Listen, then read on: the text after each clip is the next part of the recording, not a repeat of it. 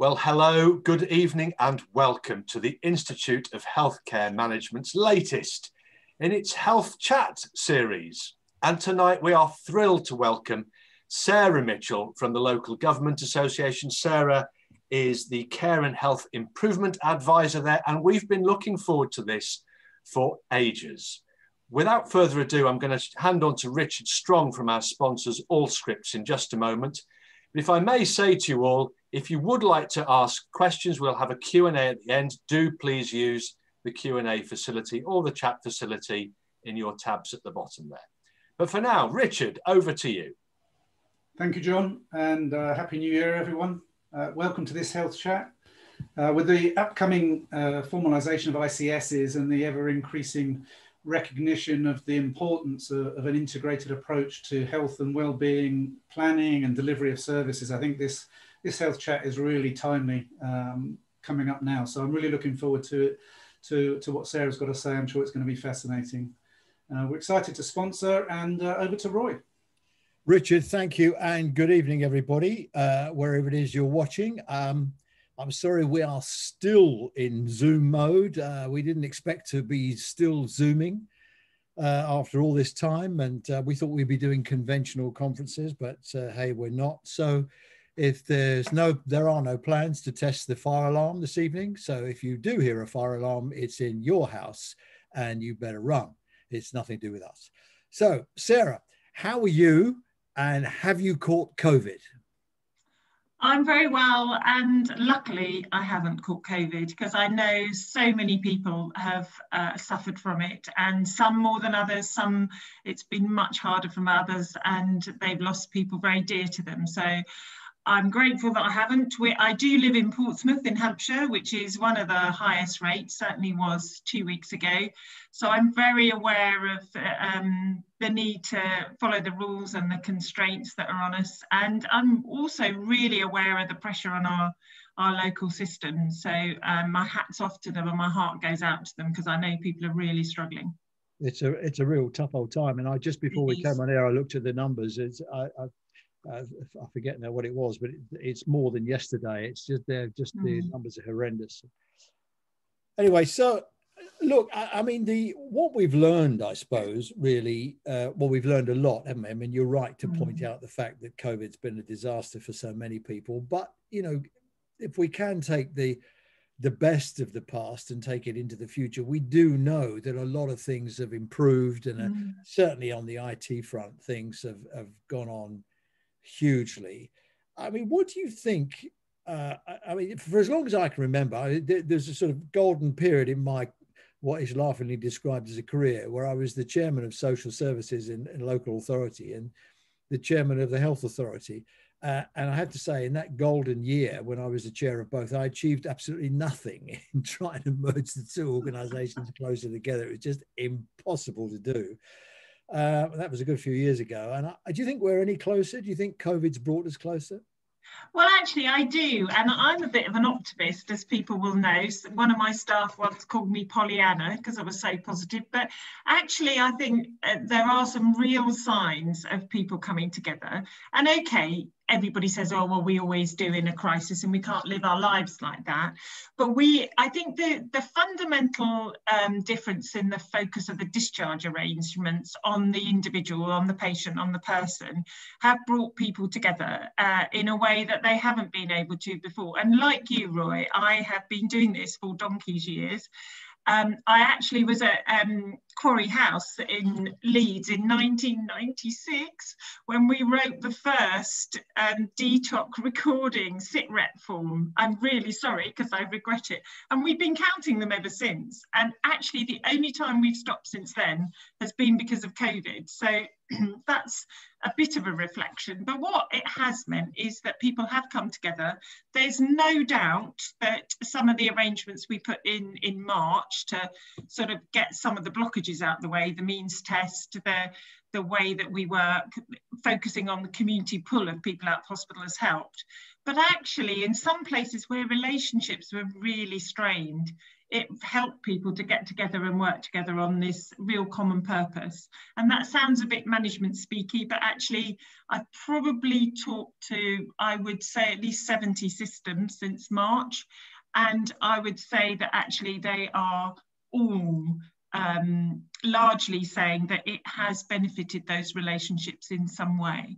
Yeah, it is about relationships. It is interesting that you say that, because I was thinking as you were talking, I remember going up to Liverpool, I think it was, and I was on a sort of older person's ward, geriatric care, and at the time there was a big hoo-ha going on about discharge and getting people through the system, and how we could, I mean, I suppose it's only COVID that's kind of blurred our memory of all that, but it was a big thing. Huge. And I went up to see them because they didn't have any problems with it. And I thought, this, you know, how can this be? I'd read about it somewhere. I rang them up and said, can I come up and have a look? And when I got up there, I said, how did you do it? And they say, this is how we did it. And they had, in a side room, they had a desk, a chair, a coffee mug, and a computer. And it actually belonged to the person in social services who worked on the ward. And it was all about personal relationships. Absolutely. And I thought, you know, and I've worked in hospital social work most after my initiation into childcare, as we all do as social workers, all my life. And my mum was the matron of 2 hospitals, terrifying woman. All the nurses used to hide, and I used to hide with them when she came on the ward when I was doing some cleaning in the hospital. But actually, it's absolutely about those relationships and understanding different people's pressures. And I'm not sure we do enough of that. You know, do I really understand the pressure of junior doctors under, nurses are under, and do they understand the pressures in social care or for therapists? And I think one of the things that can help is if you've got the humility to say, I don't know what your job is, I'm going to come and, you know, not in the current world obviously, but I'm going to shadow you. I'm going to really understand what your day looks like and why it is that you might get really frustrated with me at a certain point, and why it is that we're having a conversation that's going like that and we're not actually meeting. I think the other bit that we've seen in the systems where it works, and I absolutely understand how hard it is, I'm not pretending this is easy, but actually modelling that really good behaviour from the top is so important. You can get people come together and they have really good discussions in multi-agency meetings.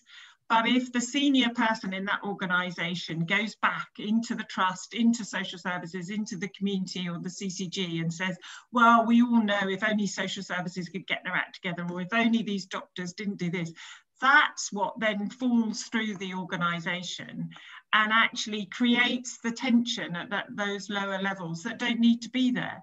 No, I mean, I do agree with that, Sarah, but it does bring up the issue, doesn't it, that do we really want a system that relies on relationships and the sort of serendipity of people working together, or do we want actually a system that just works? Because what we're really saying is that the system doesn't work, but if people are bright enough to wriggle around it, get around it, work together and put the patient or the client first, we can make stuff work. I mean, it doesn't say much for the system, does it? Well, I think the new discharge arrangement and the focus on home first and discharge to assess, and that was started in the years NHS. ago. Years ago. Yeah, absolutely, absolutely. I remember, you know, we run the Academy of Fabulous Stuff, and we had the very first share on that. Somebody said we're doing discharge to assess, and Dr. Terry Porritt, who runs the Academy for us, showed me, and I said, this is crazy. You can't do that, because you get lots of little old ladies sitting at home. Social services will never turn up and they'll starve to death. This is crazy. So once again, I went and had a look at how it worked. I think it was in Liverpool again. And I went up and had a look at it, and it was brilliant. Absolutely. Yeah, absolutely. It all depended on the people. You know, we keep coming back to the relationships, and I'm not saying that you know, we shouldn't have good relationships. What I'm saying is, shouldn't we really have a system that delivers I would say we have put the thought, and it's not perfect, I mean, into what works. And the frustration that colleagues, we work really closely with colleagues in ESIS, Emergency Care Support Team, and other improvement teams as well. And the system, I mean, there is the whole issue about social care reform, and absolutely we would want to see proper funding and the issues addressed. But in the meantime, whilst that is in the long grass, actually what we're not very good at, and others may swear at me for saying this, is we put in place a new way of working, home first. We don't stop doing the old way of working. And actually, the current time is a really good example of that, because in COVID, we said, right, no more delayed transfers of care. That's old language, old ways of working. But then people still do the things that they were doing before. And we're not brilliant across systems at implementing new ways of working cohesively across a system. We're quite good at doing it within our own organisations when we're in control of that and we know how to do the management of change.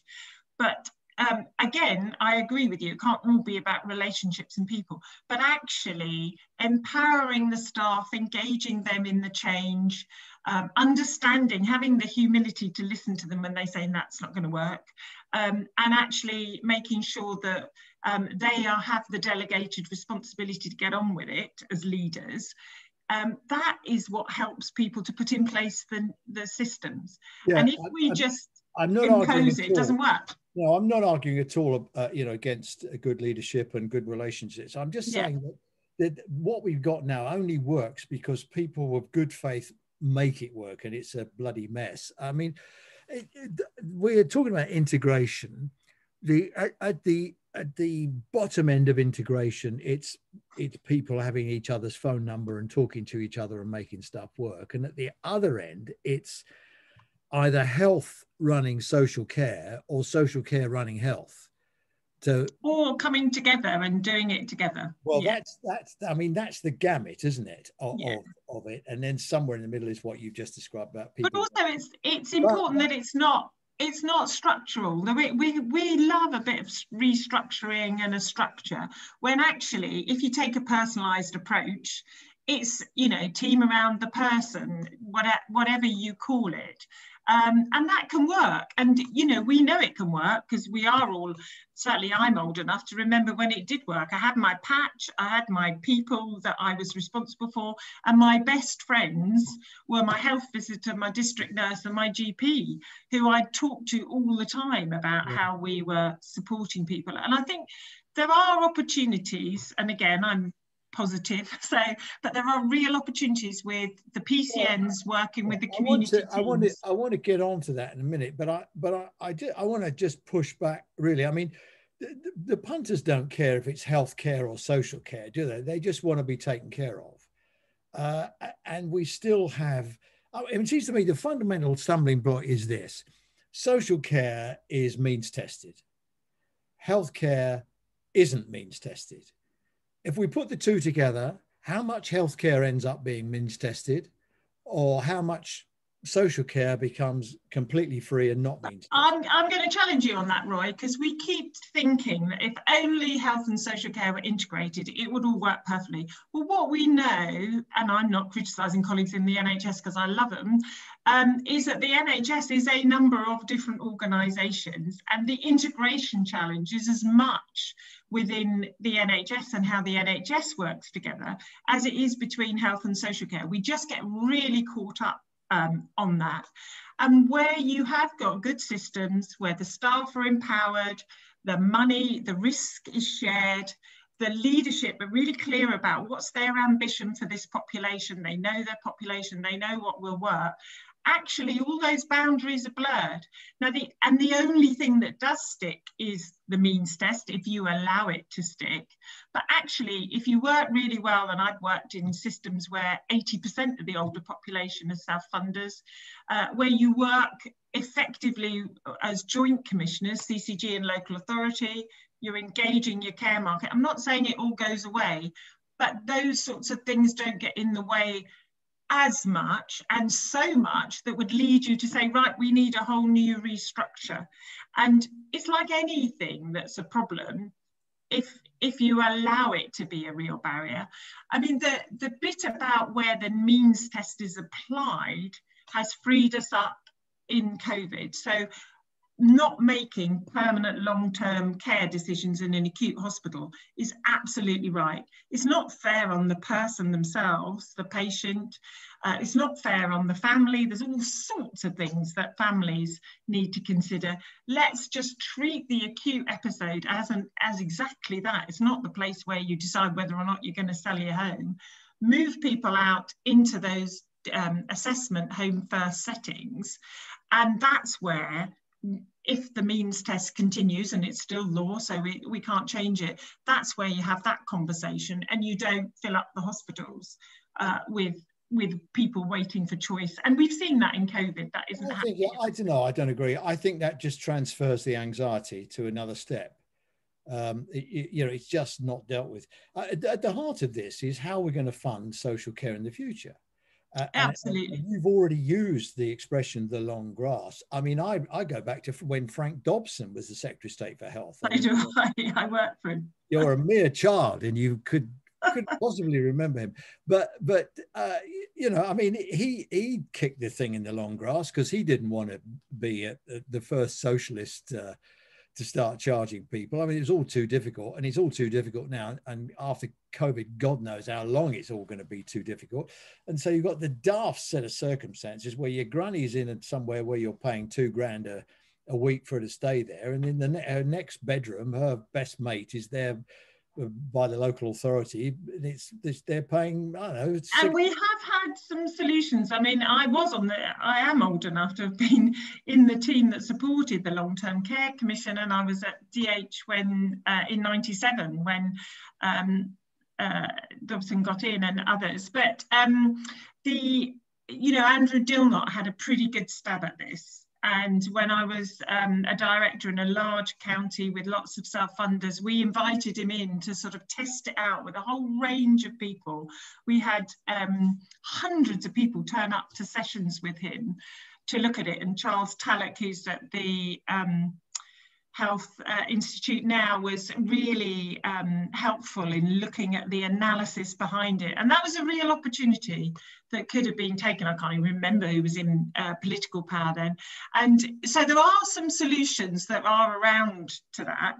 I don't think it's so desperate that there aren't any solutions. It's about bravery. Why are we looking for complicated solutions? Because, look, we all pay in towards the NHS, don't we? We all lob a few quid in the tin.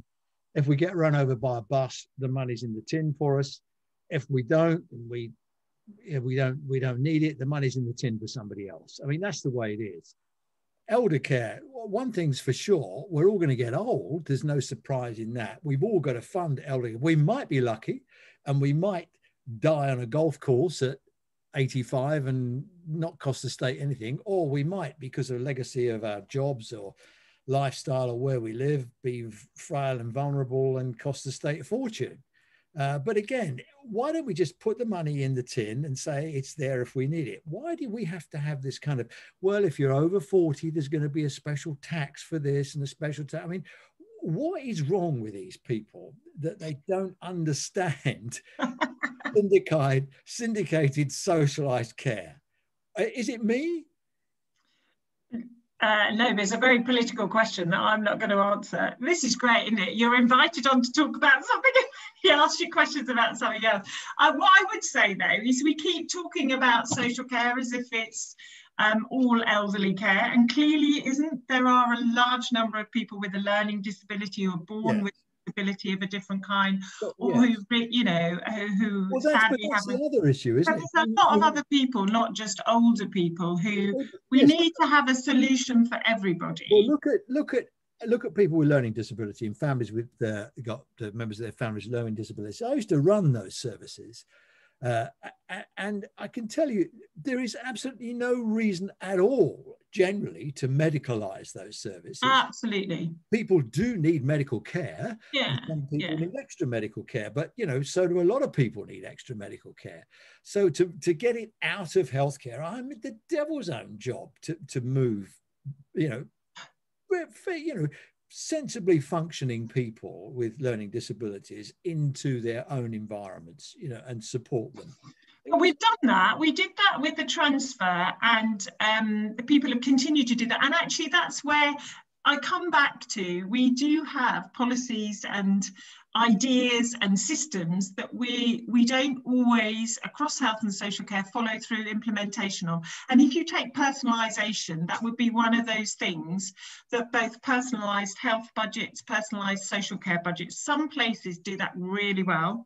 And it's very empowering, and people are in control of purchasing the care for themselves. Some places don't do it so well. And if I were powerful enough to be able to determine this, actually the focus on personalised budgets, cash budgets that people can use, and I'll just go off on a personal road here, if you had that particularly for children, so you had their education, their health budget, their social care budget, flexible and managed within the family, you would reduce the number of people who end up in those kind of residential or institutional settings who might have a learning disability. And you could take that really good strength-based and community provision approach to keeping people independent and at home. But Sarah, that's not easy, is it? I mean, it's not easy, but it's doable. Places do it. It puts a huge onus on the families that they're often really not able to cope with. I mean, I remember going to... Roy, I'm going to challenge you there. You can have managed budgets. You can have lots of different ways of doing it. It's not about dumping on families. And having worked with a large number of families across a number of different places, not all in the same council area, they'd really welcome the opportunity to do that. I remember going to interview a family down in Kent, I think it was, where they said, you just want to come and see. And they had on the taps, they had those stickers that said, this water is hot. You know, and this was in their house. And I said, why have you got this? She said, well, because we employ people, it's health and safety at work. And so we have to fulfill all the health. I mean, they had a nightmare bureaucracy with doing it. I don't know. I know lots of for every example you give of where it doesn't work, there are lots of examples where it does work. And it's about tailoring it to that family and that person. You can't say, this works for everybody in this way. But it is about giving people the opportunity to do it themselves. If it doesn't work for them, or if another solution is the right one. But absolutely, we need to, we talk a lot about personalised health and social care services, supported particularly now by AI solutions that I'm no expert on that, but I know there's a number of solutions out there and a number of ways we can do it differently. But we always shy away from it's too difficult, people won't want it, it takes longer, it'll, will it be fraud? Will people, certainly with individual budgets, that's what people are worried about. The incidences of that are minimal, and it's more cost effective. It's better for the person and their family usually, and it's more cost effective. And there's something about being brave about new ways of working and new models of care that sometimes, because people are so worried about getting it wrong, we don't follow through. We don't do the change process. We've had austerity really hit hard in local government. I will say that because I'm a local government person. That has meant that some of the things that frankly we were doing, we've put on hold because it's been harder, when actually, if we followed through, particularly personalisation, it would be more cost effective in the end and better for people. And that's what the D2A stuff has, the Home First, mustn't say D2A, discharge to assess stuff has really shown in COVID, actually. Do you think that COVID, with long COVID now, which is something, we've got to understand and get used to, do you think that's going to put more of a stretch on social care? Oh, undoubtedly. And in fact, we've just been looking at some of the long lengths of stay in hospital. And previously, you will have known, long lengths of stay would have equated to delayed discharges. Actually, people are staying in hospital a long time because they are really sick. And they're not all over 65. And some of the things, you know, we're seeing in the media, but also we're hearing, again, I've probably talked to about 8 systems this week about how it's working for them at the moment. And some of it is really distressing. And we don't have the community capacity or even the type of community resource to support younger people for with rehab after they've had COVID, with the psychological services, the mental health services, and the kind of community services once they're open again that will enable people to get back on their feet. And it's well, I mean, it's interesting. You just touched on the resource implications. I mean, the NHS, we've managed to disguise, or COVID has disguised the huge vacancy rate that there is in the NHS nurses. I mean, they say 40,000 nurses. Hancock was saying the other day, oh, we got 14,000 more nurses, probably, yeah, but they forget to mention how many retired or dropped out this year. We're running up the down escalator, probably 100,000 vacancies in the NHS one way or the other. What's the situation in social care? Well, I think, sadly, in a way, COVID has attracted people into social care because they wanted to help. Well, that's good. And that is good. That is good. And I hope that people stay. And actually, you know, in terms of people going on social work courses, so there's the social care workforce that support the care homes and domiciliary care, and their social work workforce that qualifies, and there are a lot of people on those courses and wanting to come through. I think the difficulty is a lot of the resourcing of that in COVID is short-term funding. We know that, you know, come March, are we going to continue with this level of funding that enables people? Certainly the care providers have been able to pay higher rates because of the infection control grant and the other money that's gone in for them. And are we going to have the ability to keep that level of resourcing going? And I would hope we would, because actually the crisis, if you want to talk like in that language, is going to shift to the community. There will be all those people who perhaps haven't had the attention that they might have done through the COVID crisis. And then there will be those people who would never have gone anywhere near social services previously, but because they've caught COVID and it's really impacted on their lives, either their physical or mental health, or indeed their employment and their household situation, economic situation, that actually will need support. And I'm not sure we've got enough in the community to be able to cope with that. I'm wondering too. I mean, you're going to need a hell of a lot more people, aren't you?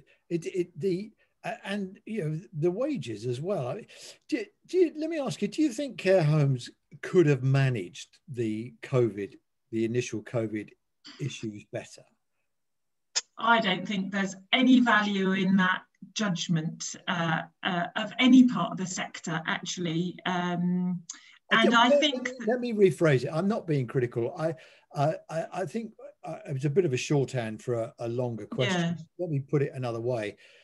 I mean, care homes offer, and I don't mean this to be in any sense derogatory, but they offer a basic level of care for a level of acuity and needs, you know, within the care home sector.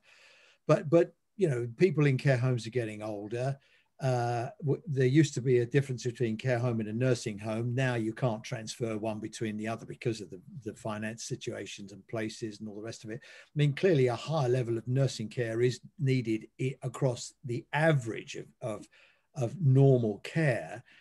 And the care homes weren't really versed in infection control, or they didn't have the PPE. I mean, they just were unprepared to act as a nursing home at a time when a lot of people did need at least superficial nursing home care in a care home environment.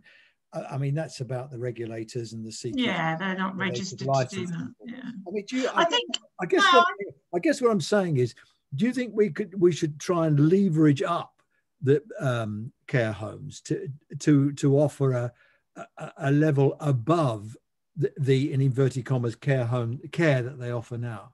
Well, I think there's something about there is a new approach to commissioning care that needs to come out of COVID. And I think the first point is how many people have gone into a care home when they could have actually gone home, and they probably wanted to go home. And if we had the wraparound services for that initial 72 hours or even a couple of weeks to get them home with the kind of support that you can get to protect people in smart homes and all that kind of stuff at home, then actually I think you would see a lot more people choosing to go home.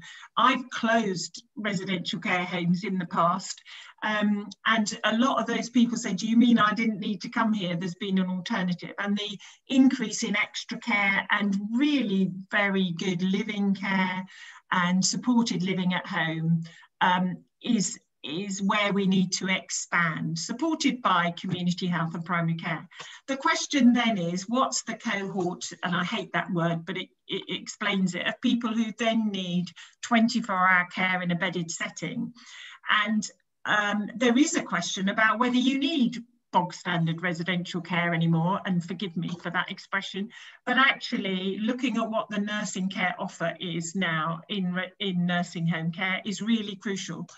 And how much of that needs to be dementia care, how much of that needs to be tailored to particular physical needs, and how much is it for very high acuity, very dependent people. And I did, I was a nurse at one point, and we used to look after people who were really, really poorly, quite catatonic, just needed a lot of TLC. And there will be an increasing number of people. But I think it's about that flexibility again, and that quality. And we've got to be able to pay people the right rate, but that's got to be funded. It can't be a battle between local authorities and care providers. It's got to be properly funded. People have got to be properly trained and want to do that. And it's got to be valued. I think the parity of esteem argument at the moment, it's difficult because a lot of people will go and see a GP. Not everybody will see someone in social services. But in some international countries, other countries, in New Zealand and Australia and some Scandinavian countries, being a social worker working in social care is something that people are really proud of, and they're supported to do, and people think it's a really good career to have. I mean, the only time I haven't said at a dinner party that I'm a social worker was when I was a civil servant, and I continued saying I was a social worker because actually that was better. But it's that thing about valuing it. If we value it, we'll pay for it. And actually, if we value it, others will pay for it. We've got a race to the bottom, haven't we? I mean, a couple of years ago, it was revealed that Birmingham were actually auctioning bundles of people with the same levels of acuity to be looked after in care homes. And that was a race to the bottom. And guess what? We're going to employ people on the minimum wage we can get away with to look after people like that. I mean, it is argued, isn't it, that there should be a national fee for care home, residential care home or domiciliary care home. So we say, okay, this is the amount we're going to pay, and this is exactly what we're going to get for it. Do you think we should leave it to the market? Well, it's an interesting one, and care providers will argue this much more than I do, but I know from having been a commissioner with a very large budget to commission care, it's very different. Even in the south of England, the difference between councils in terms of market prices, land prices, labour market prices, it's all very, very different.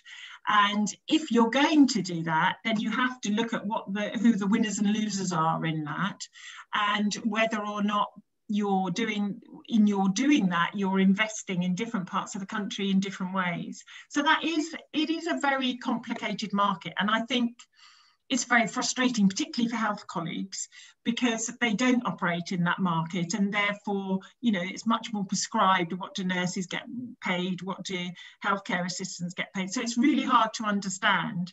But before we go down that road, which could cost a lot of money, let's work it out first and make sure that we're investing our money in the right place. And And I come back look, to Sarah, you've been a commissioner, and you know, I've got 100 quid to buy domiciliary care, 10 hours of domiciliary care, how do I, and I need 12 hours. So who's going to do 12 hours for 100 quid? I mean, it simplified it, but you know what I mean. You've got a fixed budget. You've got more people coming into the system all the time. It drives the payments down. That drives the costs out of the system, and it's just a race to the bottom, isn't it? Well, that's why I come back to personalisation as the way forward. And again, people might not think that's the way it works, but if you are working with someone, if you were looking at how they live their lives, the risks that they want to take, the way they want to live, and then you design a package with them and a support package that's maximising their opportunities, then actually you're going to spread that £100 around a lot more people. And what you're also going to get, right, I'm going to finish my point here. I feel like I'm on Radio 4, but I'm going to do it. What you also get is a better outcome for that person and a much better relationship between that care worker and that person that they're working with. I think you're coming at this from a kind of middle class view. I go back to when the Duchess was alive, my mum, and she needed care at home. I pretty much stopped work to look after her, but there's certain things a son can't do for his mum, so you need some help.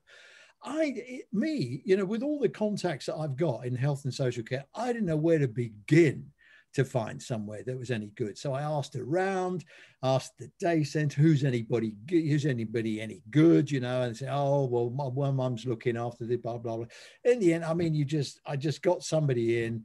First time they sent a nurse, she turned up, walked in, smelt cigarettes. I showed her the door, and then I thought, well, what now? Roy, for every poor example of care, there's always a good one. And actually, that is one thing that I will agree with you on. We're not very good at communicating what we do, except some places. I've seen fantastic information, packs of information when you go into A&E. This is what's going to happen to you. This is what these people are for. This is what this is called. As soon as we know you're admitted, this is the date you'll be discharged. And it all flows. And there are really good examples. And there are some fantastic examples of personal assistants who work really well with people, and it works superbly. And there will always be, in any industry, there's something look, I've just got an eye on the time. So let's just sum up to where we are. We've got an underfunded, disaggregated service that depends on the potluck of people being able to work together. Yes? No, I totally did. I mean, the underfunded bit, I totally agree with you. And actually, if anything, COVID has shown is the real value of our public services and local government, whether it be... Yeah, but hang on, wait a minute. That's because we've just sent the bill to Rishi, haven't we? Whatever it is, at the moment, nobody cared to just say, fix it, give Rishi the bill. Eventually, Rishi's got to find the money to pay the bill. Isn't there? And I'm no politician, and I'm not going to get into the political argument, but then there's a question back, and I know people are, I'm going to say they're starting to clap at some point tonight. That's the bit about how much are we individually all prepared to pay to get high quality public services.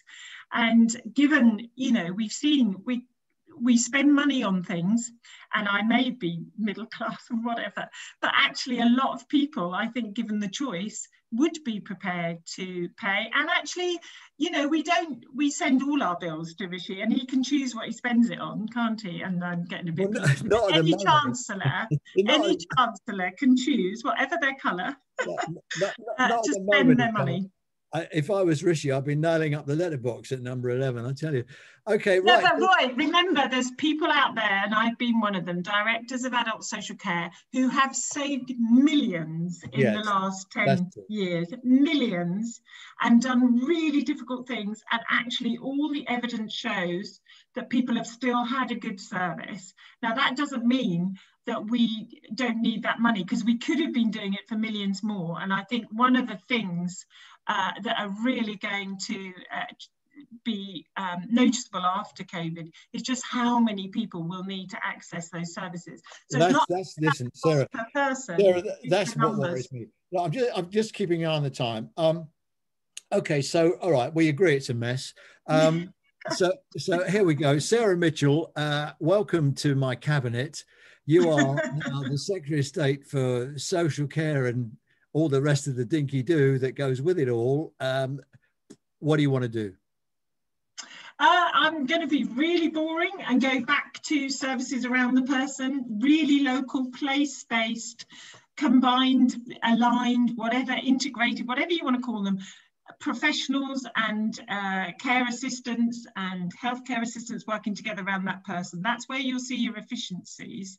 I think there's something about one of the things we have learnt in COVID, and this is quite contentious, but actually absolutely agreeing what needs to happen, but for goodness sake, let the local systems get on and do it, the local services, and because actually where we have done that, it's been really successful. So there's no point in paying for all this service, all the size of the NHS and local government, if then when something like this happens, you don't trust them to get on with it. But so we know that we're in exceptional funding times now. So what do we do? I mean, given the health inequalities that COVID has exposed, how do we go about a new funding model to take into account the huge variation there is in health inequalities up and down the country? I mean, do we ask somebody to come up with some kind of a better formula than the one we've got now? I mean, how do we do that? I mean, clearly, I think local government has performed magnificently, particularly. Absolutely.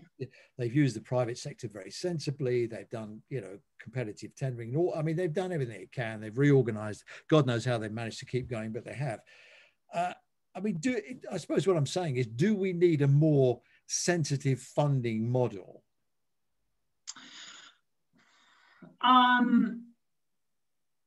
I think my thing would be, and I am going to be boring and come back to that place-based stuff, because actually your point about the inequality is a really important one. And we have seen how COVID has hit different communities in different places really hard. And actually, are we being driven by the knowledge and need in that community? We talk a lot about being driven, by knowing what our health needs are in any population, and actually our social care needs and our other economic needs. I'm not sure that does inform and drive the funding formula and mechanism that we need. It's probably pretty old-fashioned in terms of things like number of elderly population, houses without heating. I don't know, it's all been updated since I was looking at it in detail in relation to where my pockets of deprivation are.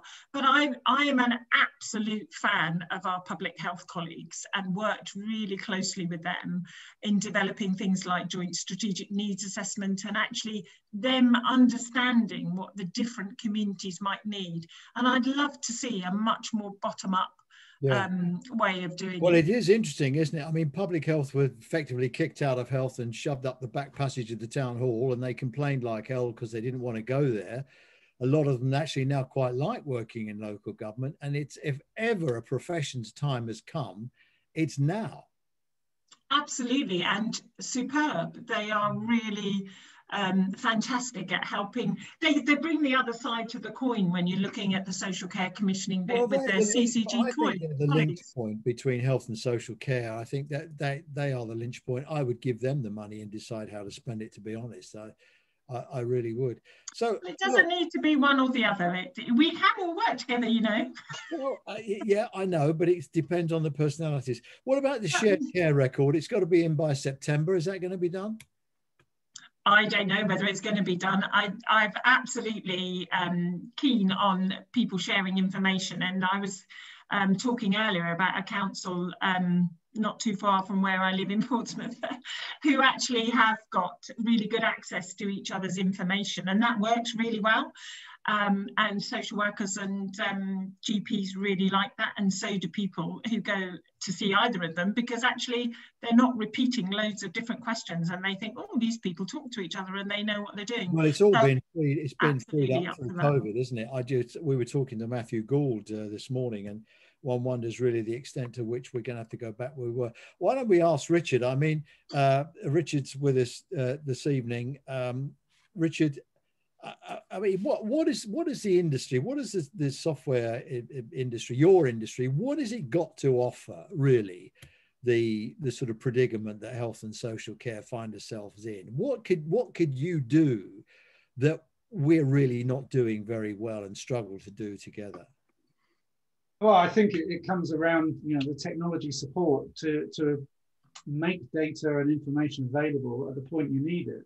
The example that Sarah gave is a great one, but it's about the people and how they use that technology. What we can do is provide that technology, connect it together in a seamless way that whether you're a social worker, whether you're a GP, whether you're someone in accident emergency wanting to know what's happened with the patient, we need to give and serve up that information in their workflow in the way they do it. And we can absolutely do that. I think that's an important point. I mean, Sarah touched on, just as we started our conversation, she talked about artificial intelligence, AI, of which there is no such thing and won't be for the next 20 years, but there is machine learning. But there's a lot that we could do with data, I think, Sarah, and Richard, really, to take, I mean, at the moment we're living in a blizzard of, we're like living, those desk things where you turn them upside down and shake them and all the snow things come. We're living in the blizzard of COVID, and none of this is very clear, but it will settle and we will have good data, better data that we still don't really use between us, I think, for forecasting and for funding and all kinds of things that if it was a business we would use. And I think, well, I'll ask you both really. I'll start with Sarah. What do you think is the role of data as we move forward, Sarah?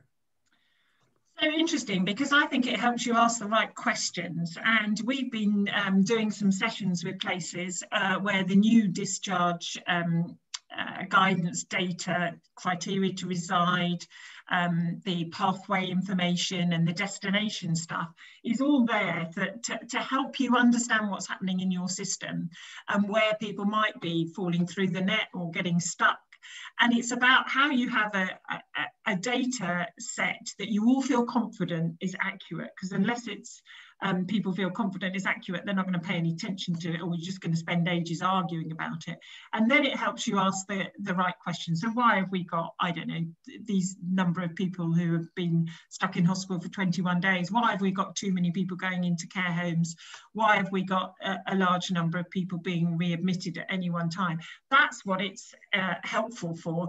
And, it's not helpful if it's used as a performance management tool to bash people with or to make people feel insecure, because actually they'll just fill in anything that gives you the right answer. And we have had examples of returns to the centre where little swear words are put in to see if anybody's read it, or they've deliberately done something that's totally outrageous and nobody's picked it up, because actually all this production of data has not been used appropriately. I think you're right. I mean, I could admit this now, but years ago when I was running a hospital, we stopped submitting Kerner data and no one noticed. Exactly. So Richard, what can you do with data? What can you do with data now that we're not doing? So I think what Sarah says is absolutely right. It shouldn't be about just measuring people. It's about what the data can tell you. I think the really exciting things that we can do going forward is really much more around the predictive analytics. Yeah. And that's kind of using machine learning, to use your terminology. Well, I agree, it's not really artificial intelligence. But when you can start bringing all that data together and including things like environmental factors, what's the pollution levels, what's the pollen counts and all those sorts of things, what's the weather going to be like, you can then proactively build into people's sort of alerting and workloads. Well, actually, these particular people that you've got in your cohort of patients or citizens are likely to have these extra needs because of the environmental factors, the pollen, whatever it might be, and adjust the way you engage with those people. Yeah. And also the socio-economic factors. If we know unemployment is going to be an issue because of all the things that have happened, that will have those knock-on effects. And I think it's useful to play those in as well. I think that's, for me, that's the exciting bit. Once we get beyond the blizzard of COVID, the exciting, we in a sense, we've had a kind of a breakthrough with technologies. We've done more with technologies in the last 4 months than I've seen us do in the last 40 years. And there's going to be a bigger trust of technology, I think, a bigger appetite from the public to use technology in the interface with services. And maybe this is the breakthrough. I'm going to hand back to John in a minute for some questions. But before I do, so okay, paint us a picture, Sarah. Take us beyond COVID, if any of us can think that far ahead now. And okay, so we've not been great at working together. There's been pockets of it, of great exemplars, and I've traveled around the country and I've seen a lot of it for myself. I know it can work. So what are we looking for, really? What are we aiming for? What would you say, if we sort of got to this point, then that's where we really need to go from?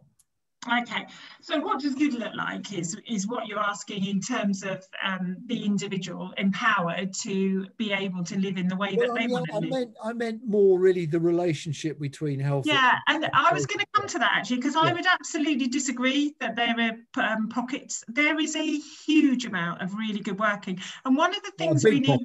No, right, I'm going to challenge you on this. We need to dispel the myth that actually the health and social care system isn't working. It might not be working as well as it could be, but there is an enormous amount of really effective good work going on out there. Now, we might have some of the metrics wrong by which we measure it, and COVID is a difficult place to be to judge that, but we absolutely have to dispel the gloom myth that it's all not working, because there are lots of systems and lots of places where it's working really well, whether it be around the discharge from people from hospital or whether it be in the community. And that's the place where I think we'd want to see it. People, it's a negative thing. They're not admitted to hospital unless they absolutely need to be. They're not, in crisis. They are able to access services when they need them, and they are responsive.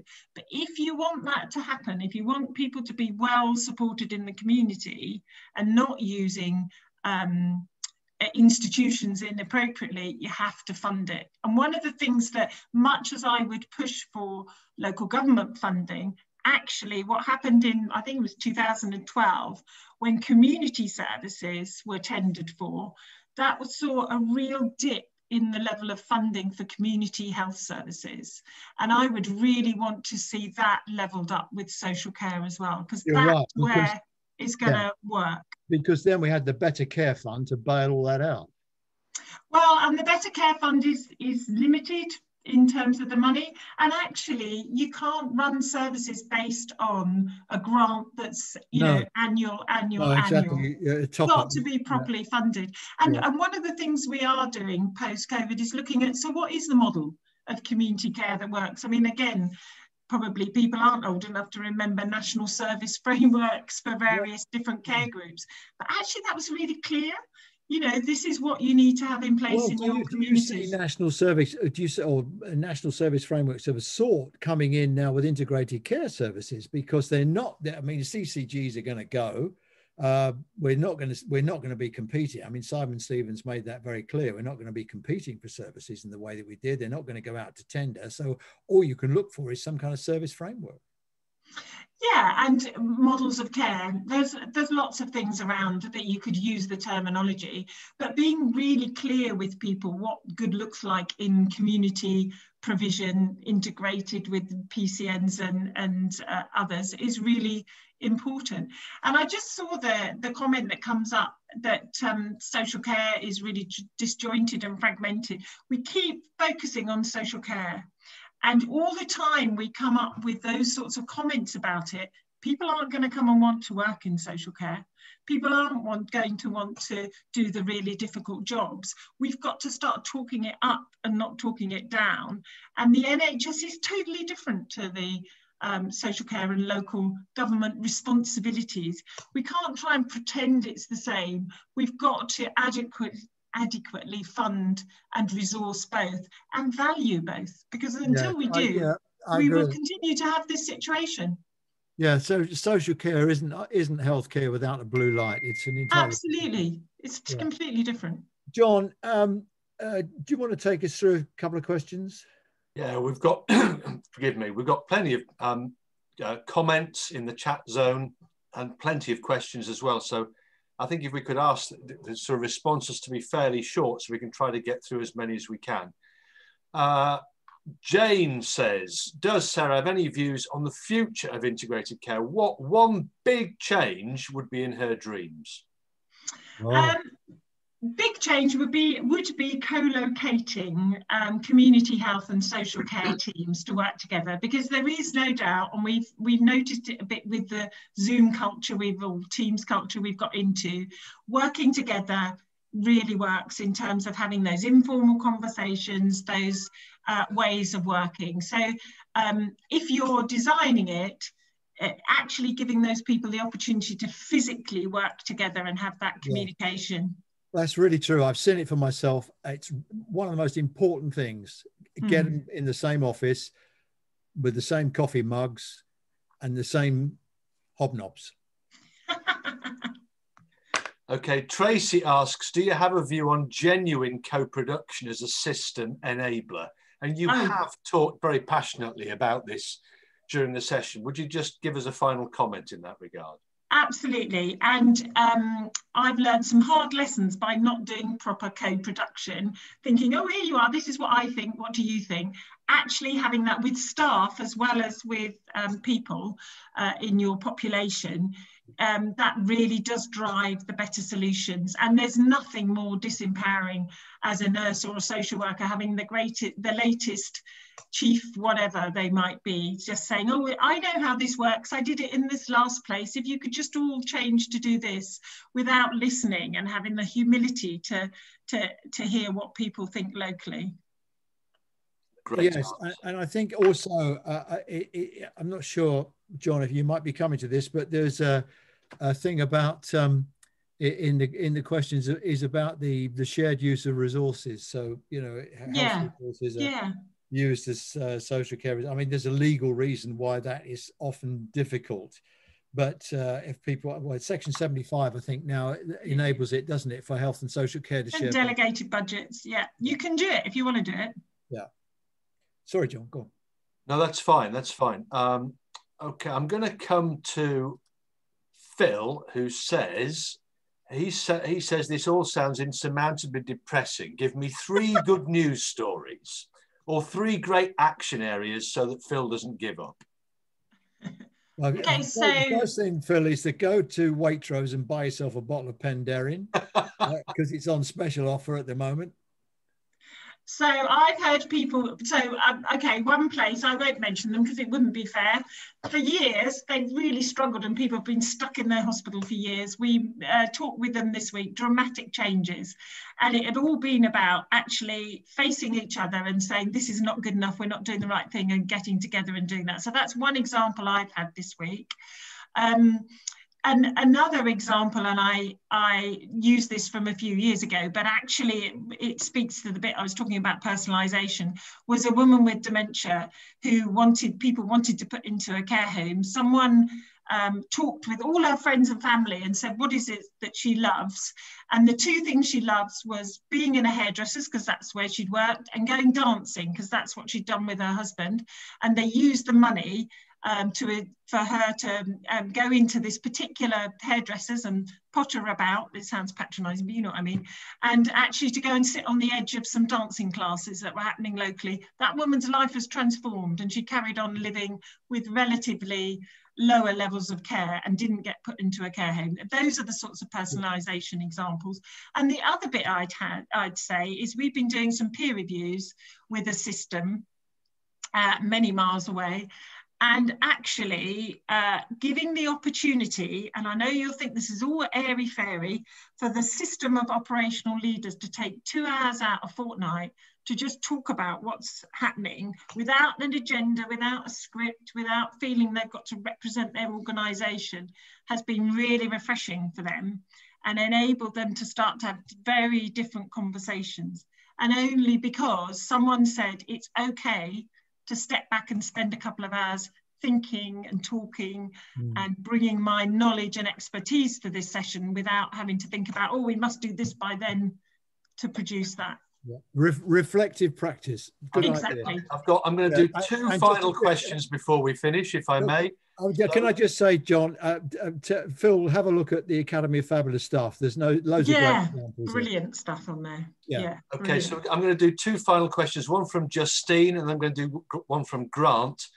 Justine says, does Sarah agree that learning from negligence claims has a role in social care too? Yes.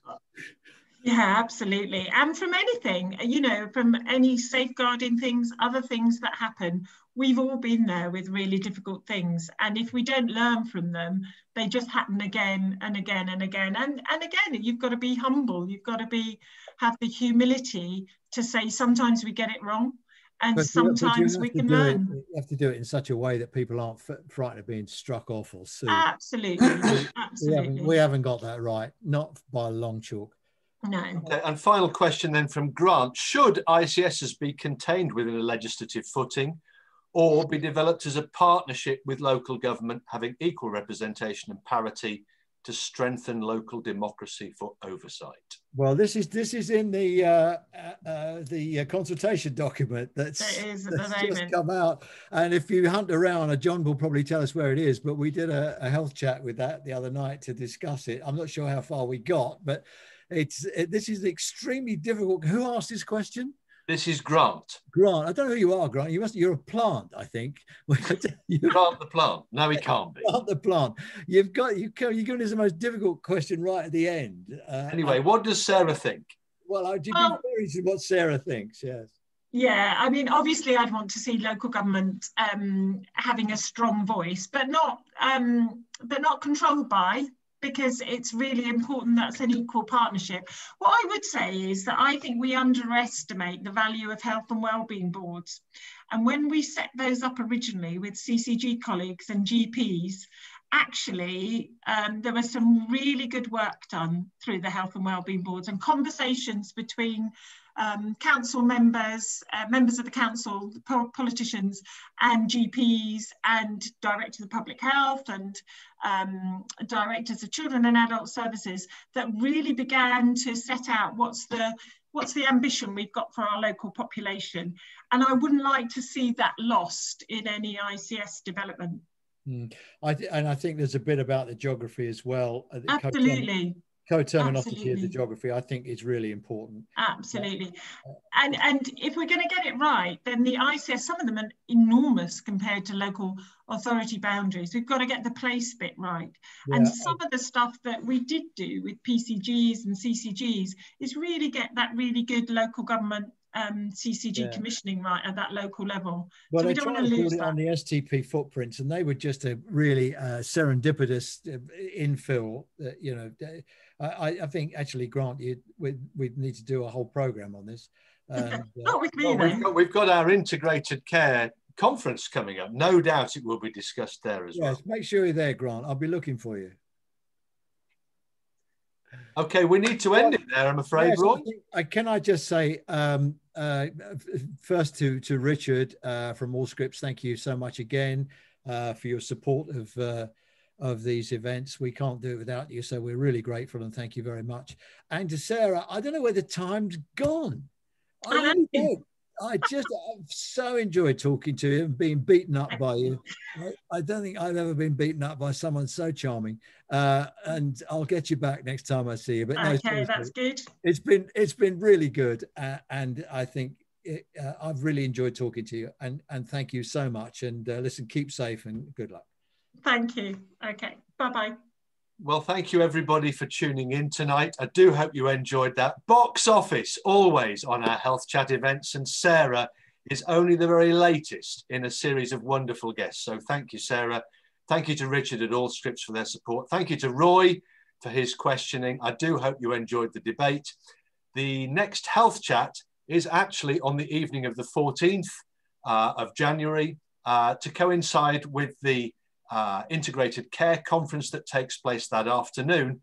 In the evening, we have the fabulous Michael Adamson, CEO of the British Red Cross, to talk to us all about the third sector and their very vital role in all of this. But for now, thank you very much for watching. I do hope you enjoyed it, and we'll see you next time. Bye-bye. Bye-bye. Thank you. Good night.